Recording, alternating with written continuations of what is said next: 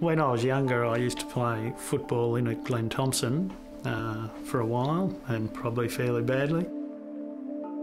But going into training, it was a very barren landscape. It was bare hills that were largely cropped and eroding gullies that were just getting deeper and deeper. One of the events seared into my memory is the dust storm of early 1983, and to stand out there on the property with my wife Mary, brother Ken, and really watching the landscape essentially blowing away in the wind, and just understanding that that level of environmental damage was not sustainable. Dad cleared our last patch of bullock trees down the back of our farm when I was a very small child. We used to hear the curlews call all the time, and once that was gone, that was the end of the curlews. We never heard them again, and my father often said that he wished he'd never cleared that patch of bush, but once it's gone forever. Our economy is a wholly owned subsidiary of our environment, and unless we protect our biodiversity, which fundamentally underpins all the living things, that's the great Google of life, all the important bits and pieces out there, unless we actually pay attention to that and start to reinvest in that, our economy can never win. We talk about reconciliation between peoples. We also need to look at a reconciliation with the country itself. The bush has a right to survive, and seems we have a lot of power as human beings. We need to make sure that we can help the bush survive. So Habitat 141 provides an excellent opportunity for that to happen.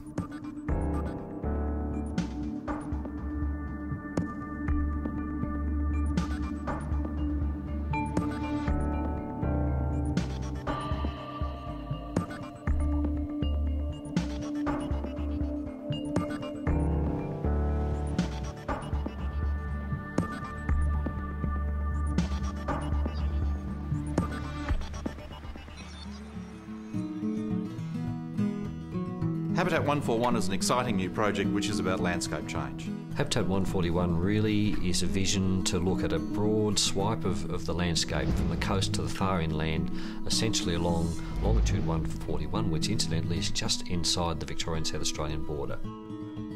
So in a very, very compact area, you have everything what Australia is. You have really outback to ocean. That means you really are in the desert north of the Murray, and you're down on the coast nearly in cold rainforest. The landscape we're dealing with is best described as a fragmented landscape. It's a very altered landscape with patches of really wonderful dynamic natural vegetation still remaining. And we're trying to sort of say, all right, well, we've gone in here and we've modified it really dramatically with agriculture, but let's try and put back in some of these natural elements and connect it all the way back along there. The idea of Habitat 141 really was born from our activity with Project Hindmarsh. There was this network of roadside vegetation that, with a little bit of work, could really make a substantial connection. It could reconnect the big desert with the little desert. So if we could join them together, it was obviously going to be very good for the sustainability of both deserts. Connectivity started maybe 15, 20 years ago with creating very small linkages, very small wildlife corridors. We are a step further today, but what we really try to create here is a permeable landscape.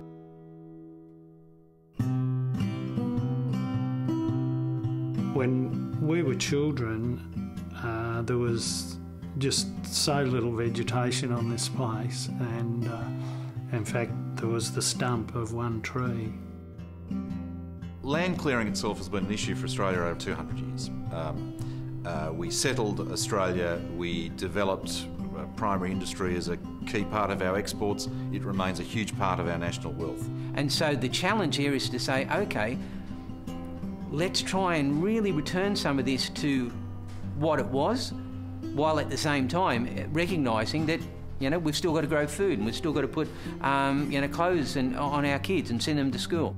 It's important that restoration and the economy work together, because if you don't have one without the other these days, you won't get anywhere. You need to engage with farmers, you need to engage with government, you need to engage with environmentalists to find a solution that solves not just the land clearing problem, but also the ongoing need to use agricultural land to support our country. I think the farmers are a critical part of that. Most farmers would want to leave the land better than they find it. And I think that's a great motivator for undertaking the works that they're envisaging in 141.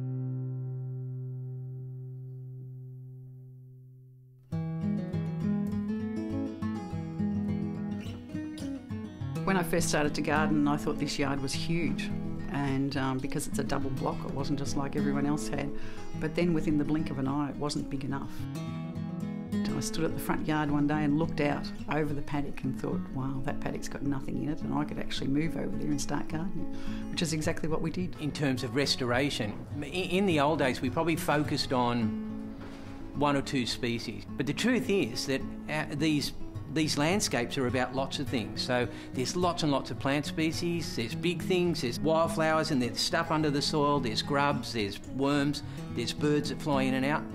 And that's what we really got to be focused on. We've got a lot of well-proven methods now, so right from broad-scale direct seeding, the native grass layer, through to direct seeding of trees and shrubs, through to planting of seedlings so that we get the required structure. I feel very confident, properly resourced, that we can really achieve some high-quality results. The next step for us is to gear up all of our machinery to get started. It'll be lovely, like we've done things in single rows until now.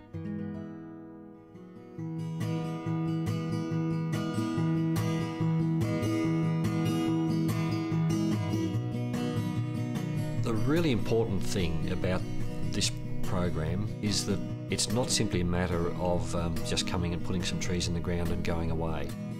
The critical nature of this is that the land is going to be managed into the future. The whole thing with Habitat 141, I think that's going to be so super exciting, is that our landholders will be rewarded for protecting their bush.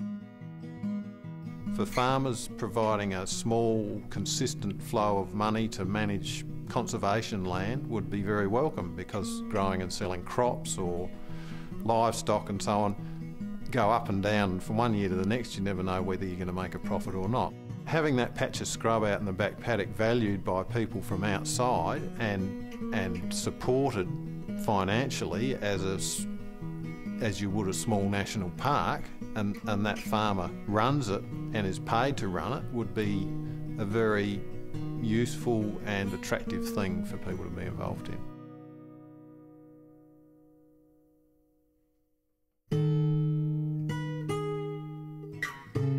We're going to engage the community at all levels, not just the property owners, but all sorts of community groups, businesses, local government, anybody who has an interest.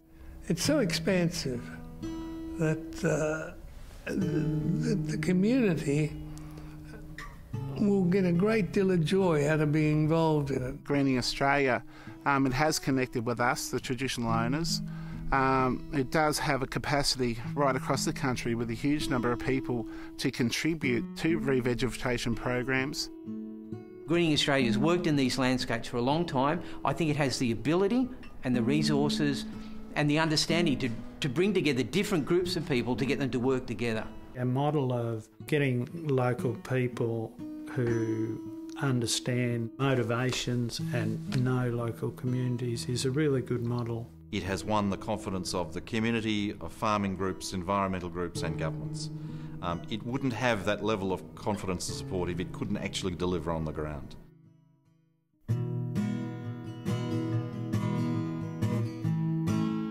We only get certain chances in life to do big, gutsy things. Fortunately, some of us, over time, build up enough wealth to leave a mark that is beyond maybe ourselves or our family, but a mark for humanity.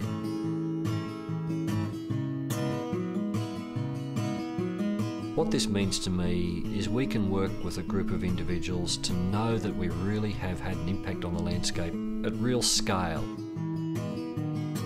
And I've been alive 83 years, and I have come to the realisation that that old phrase, it's better to give than receive, is absolutely correct. And my wealth is really the reward I get from giving. I believe we have a moral imperative to do something about the country that has fed us, kept us going all this time. But I think in a very selfish way, we need to recognise that restoring the land is for our own good, as well as the good of the environment as a whole. One can really kick goals here. You can really kick goals with really not so much effort. We could really create large outcomes, and I think that's very exciting. This is the once-in-a-lifetime opportunity to do something very, very special. We've got the seed, we can identify the land, we've got the tools, we've got the technology, we've got the capacity, we've got the people, we've got the intellectual property. Now we just need the resources.